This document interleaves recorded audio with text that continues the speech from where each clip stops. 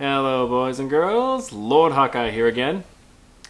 So the big news, particularly in the world of video games these days, is an all too familiar one. Women are objectified and that's bad. Everyone rushing to wag their fingers in white knight for a bunch of women who I guarantee will not be appreciative for their efforts in the slightest, and any opposing views will be swiftly silenced and hand-waved as just the evil rape culture patriarchy talking. And I, for one, am pretty much fucking sick and tired of it, and I doubt I'm the only one. Yeah, this madness needs to stop, and here's the main reasons why. 1. Not all female characters in video games are eye candy. This one is just plain wrong, and allow me to demonstrate with one of the more popular targets of the Do Not Offend crusade, Mai Shiranui.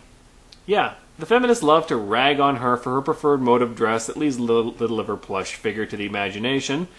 But here's the part they conveniently skip over. The game Mai appears in also happens to feature this, and even this. And yet, they're never talked about. And everyone claims that women are nothing but eye candy in games, when the truth is, Mai's curvy figure and revealing attire are in fact an anomaly in her own game world. King of Fighters features characters of all shapes and sizes, but because that also includes sexy and curvaceous, that somehow makes the game sexist? And King of Fighters is not alone in that regard either. Take stock of all the female characters in gaming and tally up how many of them actually are scantily clad glamazons. Is it really that rampant a thing? Perspective is a wonderful thing, boys and girls. Variety is the spice of life, even if it means you're going to run across things that aren't to your tastes. Some do like it. Accept that. But even if you do the numbers and you think the ratio of glamazons is disproportionate, that brings us to reason number 2. Number 2, even when they are, where exactly is the fire? Let's take the most recent moral outrage, the sorceress from the upcoming game Dragon Crown. Once again, people hold her up as an attack against women, and they aren't even swayed by the fact that she's the only female in the game who looks like that. The Amazon is bulky and muscular, and the Archer is slender and petite, almost androgynous even. The fact that the entire game's art design is centered around comical exaggeration of physical features, anyone seen The Warrior? Doesn't seem to dent the moral outrage either. But here's the question. What exactly is the moral argument against sexualized women? It promotes rape, they say. Okay, A, there's no evidence of that. Sexualization in media is very common these days, and yet the rate of rape in the civilized world has gone down. Meanwhile, sexualization in media is almost unheard of in, say, the Middle East, and yet rape is not only common, it is both morally and legally tolerated in many parts. See my point? B, rape has nothing to do with sexual satisfaction anyway. Rapists do not rape for the sex, they do it for the power rush, and frequently out of misplaced hatred against their victim. If you actually care about the subject, please take some time to do some homework on the subject. Don't spread misinformation. Or the other reason is, it implies that women are just objects. Okay, where exactly does it say that? It doesn't. You're making assumptions, and very narrow-minded ones at that. The artist behind the sorceress actually made a post that explained the reason for her design, and it was rather interesting, actually. What do you usually think of when you hear necromancer? You think a withered old man commanding legions of the undead. Well, he thought that trope was boring, so he designed necromancers with a more maternal look, playing off the whole idea of bringing life to the dead. Their design is thus based off fertility statues who, surprisingly enough, are known for having large breasts. And thus the sorceress was born. Did all this make the Do Not Offenders pause and think? No, they hand-waved all of it and assumed he simply must have designed her that way purely as masturbation material, because we all know everything men do is all about sex. Folks, this is just absurd. It comes off sounding like you learned everything you know about psychology from watching sitcoms, oversimplifying and stereotyping to the point where you just look like idiots. Now, when an artist designs a female character in that way, that does not conclusively mean he's a chauvinist who thinks women are objects. It doesn't even mean they necessarily think all women should look that way. It only means they thought the look suited that particular character, and while you may disagree, you have no right to baselessly slander them just because it's not to your tastes. And speaking of personal opinions, reason number 3. Even if an artist is provably a sexist, so what? Folks, you share this world with over 6 billion other people, all with various values and viewpoints. Even if you did prove beyond a doubt that someone is a sexist based on their artwork, and you can't prove that, don't forget, that finding would mean nothing. The artist is entitled to their opinion, however boneheaded it might be. If their views bother you so much, vote with your wallet and don't patronize their work. It's as simple as that.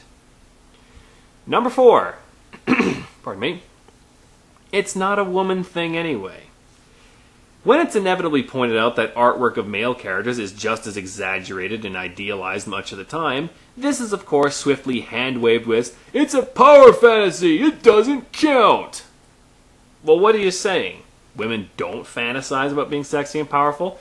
If you think that, I invite you to attend a con and check out cosplayers. I think you'll find the experience very enlightening. Secondly, you need to understand something. Male characters aren't marketed on their looks as much because that's not what women are into. While women are often judged by appearance, men are more often judged by what material benefits he brings to the table. Look at a lot of male characters that women fawn over, and what do you see? Fancy cars, expensive gadgets, uniforms, or elaborate armor that suggests rank or social status. Why? Because our instincts have this bad habit of thinking we're still living in the Stone Ages. Back then, men needed a wife who was as healthy as possible because childbirth was dangerous, and those were the days when people dropped dead at 30, so a second chance to procreate was unlikely.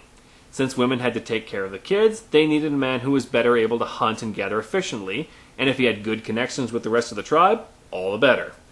And thus here we stand. So women do have their own flavor of shallow desires. As long as you're not selling people short, there's nothing wrong with that.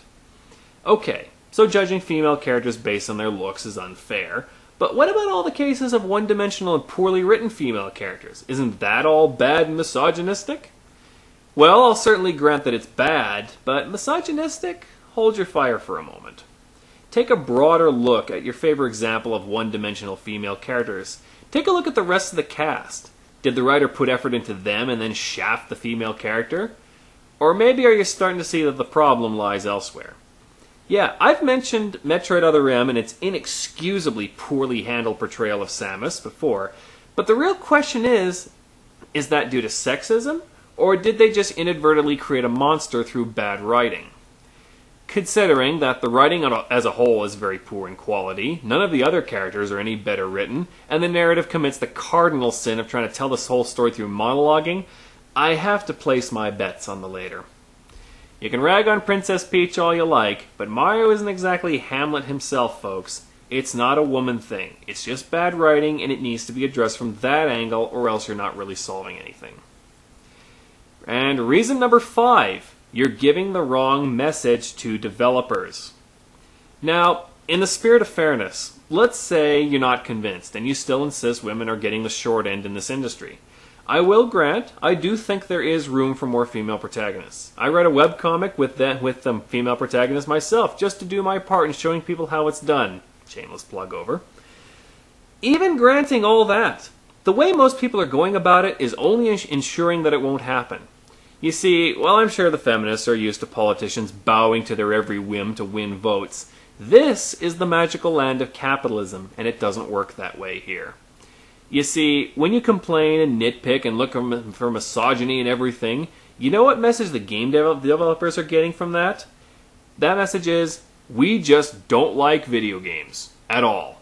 And so the game devs figure, okay, no point in trying to market to these people, so let's not bother and go back to making Gun Beefcakes 20XX.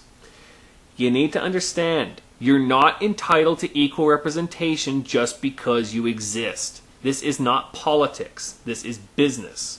Remember, women don't exactly have a long history of supporting gaming back when it was new and still on the fringe. So to suddenly jump in once it's become trendy and expect the same treatment as those who raised it to that status in the first place, that's just not realistic.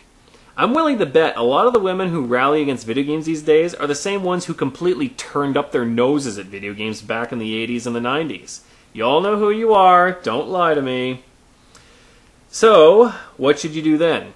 What's the conclusion of all this? A couple things. First, stop turning everything into a personal attack against you or your gender. Men are not out to get you, and trolls do not discriminate. There is no patriarchy, there is no secret conspiracy to subjugate women. Believe me, if there was, I think we'd be using much more effective tactics than trying to demoralize women with video games. I mean, come on. Second, be clear what exactly you want to see about gaming. Wagging your finger endlessly while providing no solid feedback is just wasting everyone's time.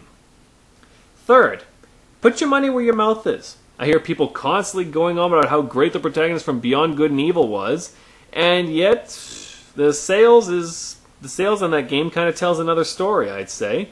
Actions matter. Words don't. If you hate a game's content that I like, I don't care. That's not my problem. And the game devs care even less.